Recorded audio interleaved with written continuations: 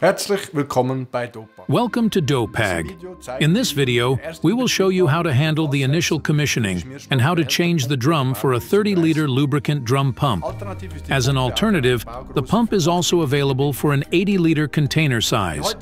The demo pump shown here features single-handed operation and a circulation unit, which prevents separation of the material during downtime.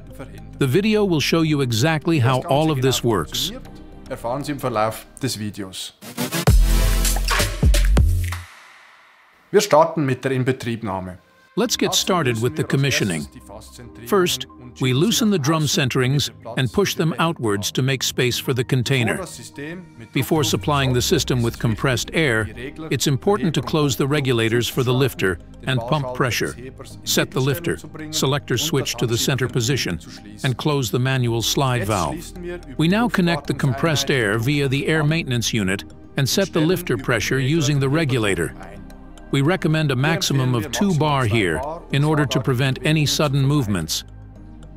Once the lifter is pressurized, it can be retracted or extended using the selector switch. The speed can also be regulated using a throttle. Next, we will adjust the level sensor for the empty signal. The sensor ensures that the pump stops once the container has been emptied, while an alarm sounds to alert the user that the container needs to be changed. To adjust the sensor, we first move the follower plate to the lowest position.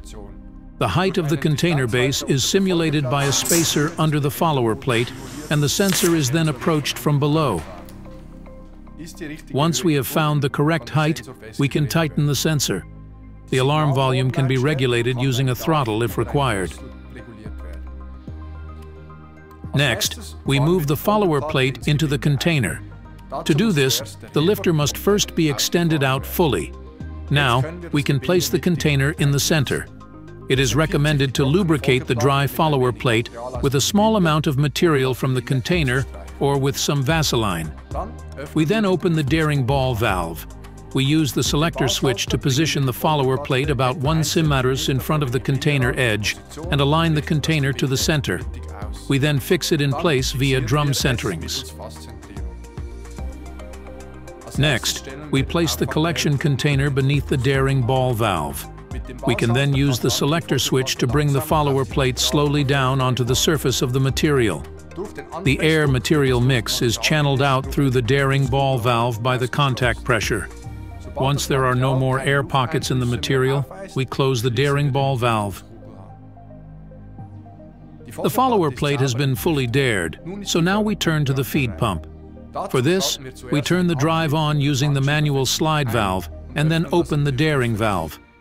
The daring begins as soon as the drive pressure is turned up.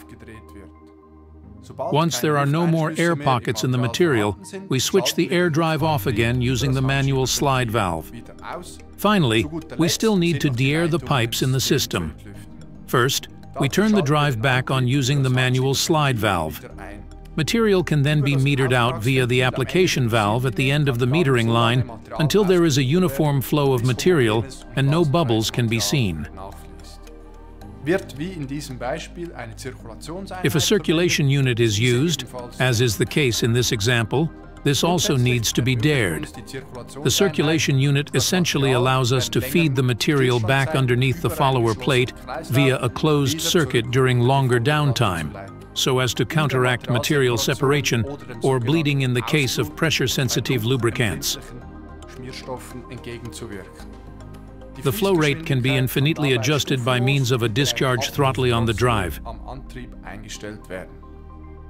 The circulation mode is activated very easily via a manual or electrical switch. The material is fed from the pump via a static mixer, which ensures that the material is homogenized. After the mixer, the material is fed back into the container through a lance via a switch valve. The lance is always positioned at the bottom of the container and ensures that the entire volume is circulated.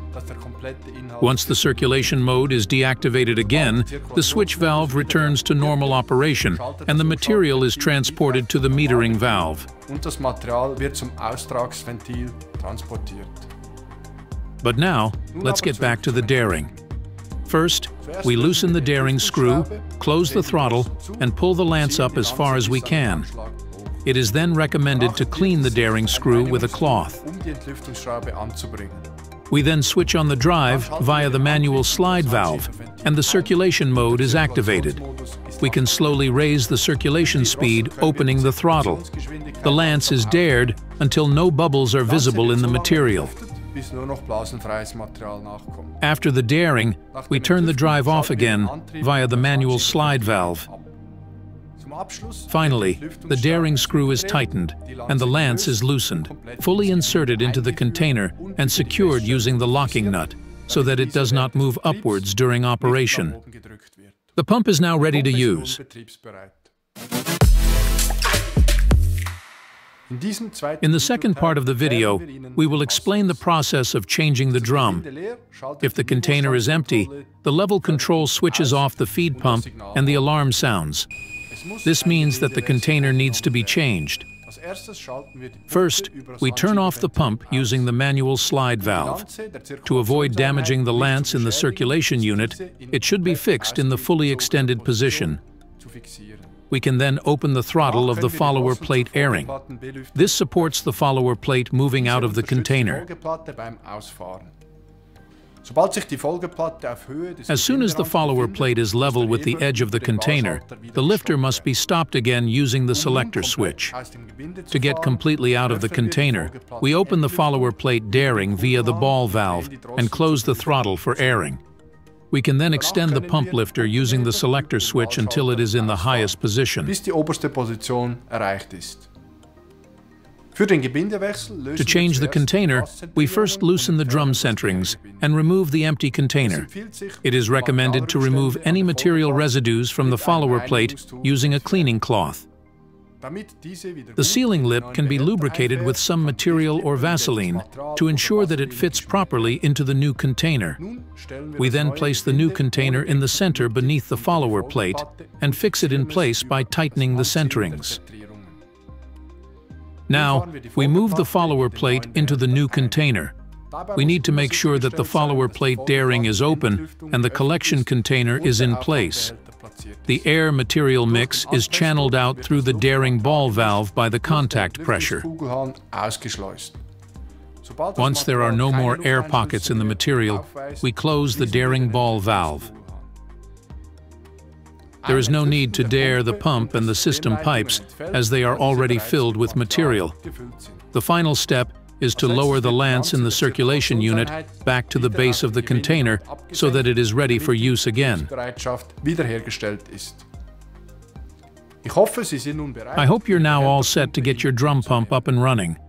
If you have any questions about the product and how to use it, the DOPAG team would be happy to help you. Talk to you soon. Bye for now.